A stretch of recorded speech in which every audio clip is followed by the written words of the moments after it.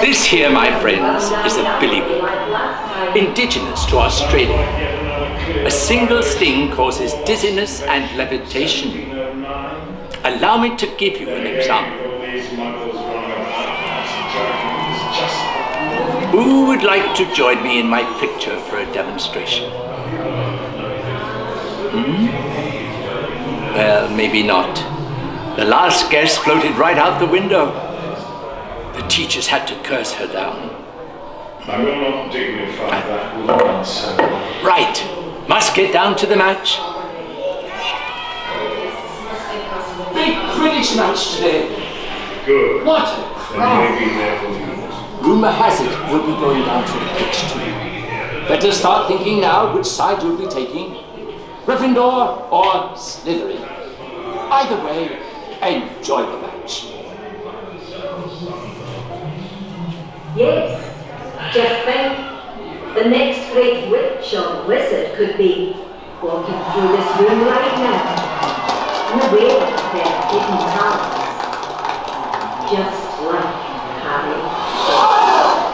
Potter! The boy who lived, Professor Swoopstick. the boy who survived without a seat in his pants, like it. Let your run, Salazar. It was love that saved young Harry Potter. Something to remember.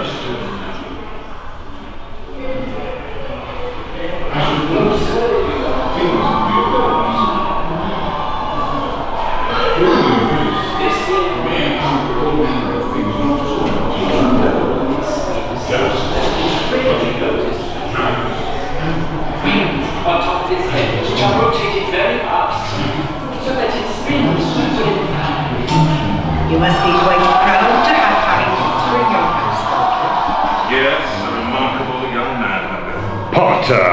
Potter, Potter! That excrescence wouldn't even make a substitute on the Slytherin team. You're mad, Salazar. Just watch. I'll wager young Mr. Potter and Gryffindor beat Slytherin today. Ha! Gryffindor doesn't stand a chance, Rowena. Honestly, all of you. We, guests. What are all these muggles doing at Hogwarts anyway? I expect this is Dumbledore's doing. Dumbledore, unlike you, Salazar, sees the good in all people, whether or not they possess magic. Besides, I think I detect a future Quidditch player or two amongst our younger visitors. They look like a pretty nasty lot to me. Perfect for Slytherin then.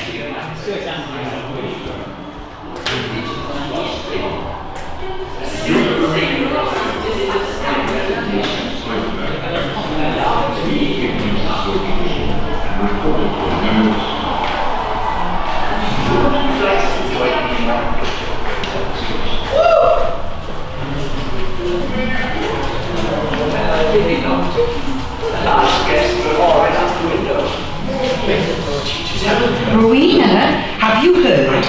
Hagrid's lost the dragon again. Yes. Well, I'm sure he'll find it, Helga. He always does. Let's just hope it doesn't burn down the owlery like last time.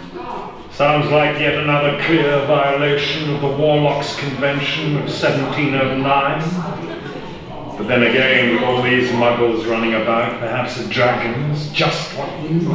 What a dreadful thing to say, Salazar. A few muggles might be just what the Slytherin team needs, judging from their most recent efforts. Exactly when was the last time your house won the Quidditch Cup, Salazar? I will not dignify that with an answer, Godric. Oh, listen to all of us quarrelling. Our guests must think us most ungracious hosts. Good. Then maybe they'll leave. If Dumbledore think it right and proper that they be here, then they are more than welcome.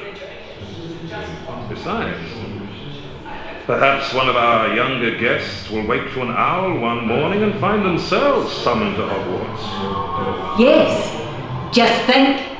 The next great witch or wizard could be walking through this room right now, unaware of their hidden talents. Just like Harry Potter. Potter! The boy who lived.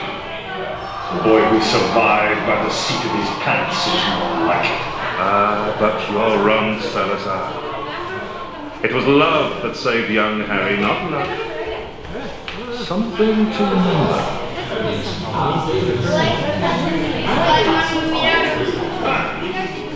Gryffindor doesn't stand a chance. Hogwarts. Young people of the Wizarding world come to study magic. I should warn you, things can be a little unpredictable. During your visit, you may encounter all manner of things not common to your own world. Ghosts, house elves, giants, and apparently, as of this morning, a dragon. But I sense a little apprehension in the room. Perhaps you fear meeting, you know who. Well, a piece of advice, if I may. Fear of a name only increases the fear of the thing itself. Voldemort is only as powerful as we make him. And remember, inevitably there comes a moment where we must make a choice between what is right and what is easy. The choice we make defines us. When in doubt, follow your heart. It will, in my experience, rarely lead you wrong. Now, if you will, please proceed to the Defense Against the Dark Arts classroom. Unfortunately, we're currently without a Defense Against the Dark Arts teacher. They tend not to last too long, I'm afraid. Therefore, Professor Binns, our esteemed History of Magic professor, will present his thorough and exhaustive lecture entitled Hogwarts Through the Centuries. I am most certain you will find it long Enjoy the remainder of your stay with us. Oh, and should you catch sight of that dragon, please take note of happens to be, by general consensus, the definitive volume on Hogwarts. Also has to be dead boring. As is Professor Binns, very boring. How exceptionally dead. He's a ghost. Fell asleep in front of the classroom fire, woke up the next day to teach and left his body behind. He's still very sound on history though. And as an added bonus, he can enter the classroom through the blackboard. Anyway, we thought you might rather watch a game of Quidditch than listen to Binns, but we'll have to sneak you out of the castle and down to the pitch, and we reckon the best way of doing that was to fly you there. All you have to do is follow me to the room of requirement, and I'll manage it from there. Of course, we'll need a bit of magic. A charm I learned from a world-class Quidditch player. Hermione's famous for a charm. Yes. Musical Jinx for a canto. I was just about to do that. Remember, meet Hermione in the room of requirement. See? That wasn't so bad, was it, Ron? Not as bad as being in this cloak with you. Keep your voices down, Filch will hear us. Stop making all the noise. Please!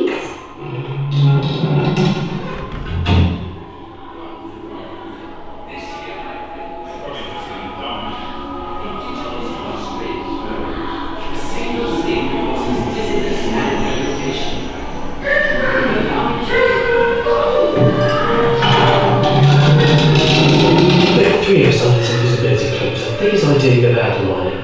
We've got to have all of those visitors get out of Binns' lecture, and if McGonagall sees us, she'll give us the boot. Have you got a better idea, Ron? Keep your voices down. Everything's going to be fine, but let's make this quick.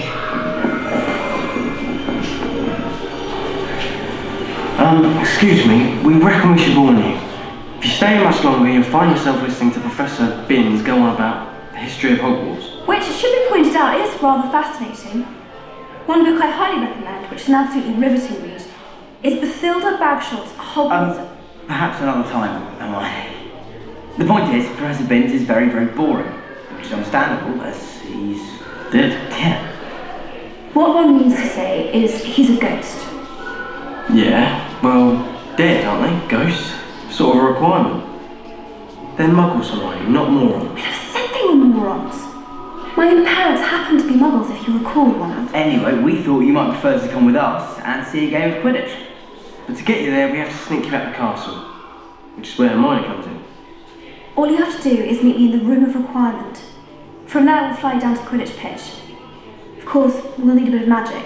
A spell I learned from a world-class Quidditch player. Hermione knows all these spells, you see. Ron, you're making it snow again. Why does that always happen? Hermione, if you would. Musiolo, Jinx, and Canto. She's barking, but she's brilliant. Someone's coming. Remember, the room of requirement. See, Ron, everything worked out perfectly. Perfectly. Except I'm stuck in this cloak with you. Keep your voices down and McGonagall will hear us. Ron, you're despicable.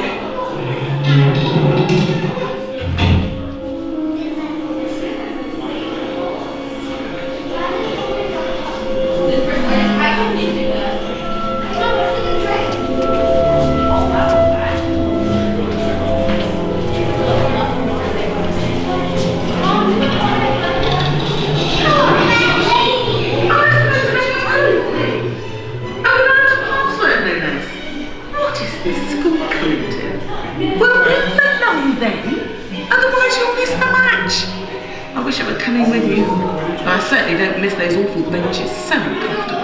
Oh, but you've got a treat today. Harry Potter is going to show you how the game of Quidditch was meant to be played. Ah, Gryffindor!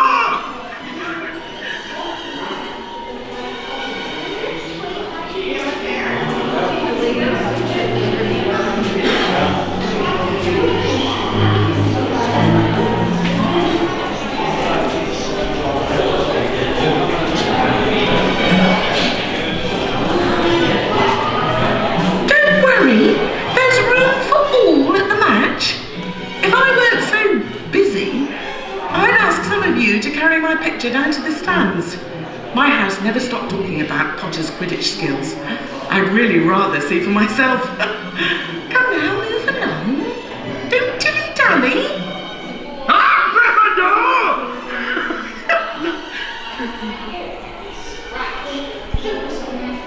jewelry, earrings, change, glasses, hats, and magic wands.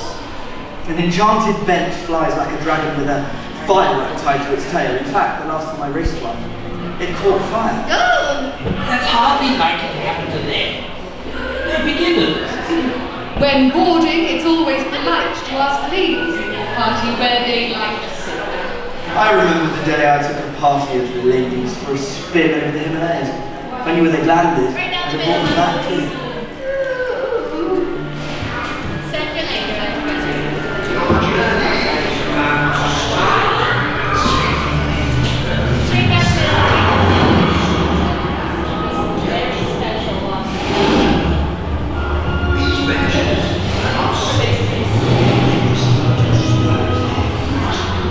There you have it. Everything you need to know about enchanted benches. The exit is just ahead.